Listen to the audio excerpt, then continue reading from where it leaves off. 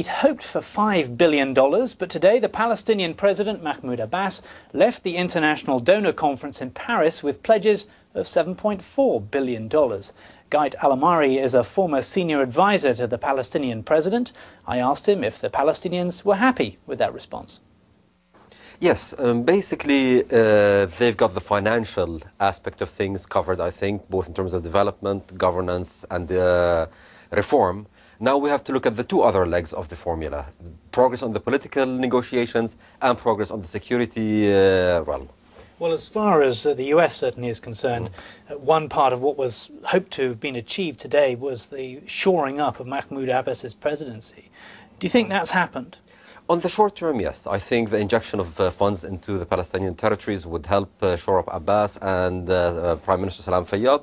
In the long term, though, this is not sustainable without a viable peace process and without progress on freedom of movement and removal of checkpoints in the West Bank. If we have these three elements, I think this will definitely shore up Abbas and support for his government. Were you surprised by the comments coming out of these talks on the political track? Quite a lot of criticism directed at Israel. I think there's a statement of realization that money is not enough to resolve the issue. This is not a financial or technical issue. This is primarily a political issue. And I think this is what we heard, that money is a good stabilizing factor, but ultimately you need bigger progress and Israel has to do its role.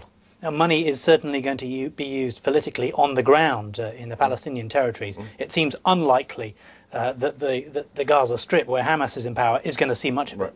I mean, we have to differentiate between the Gaza Strip and Hamas.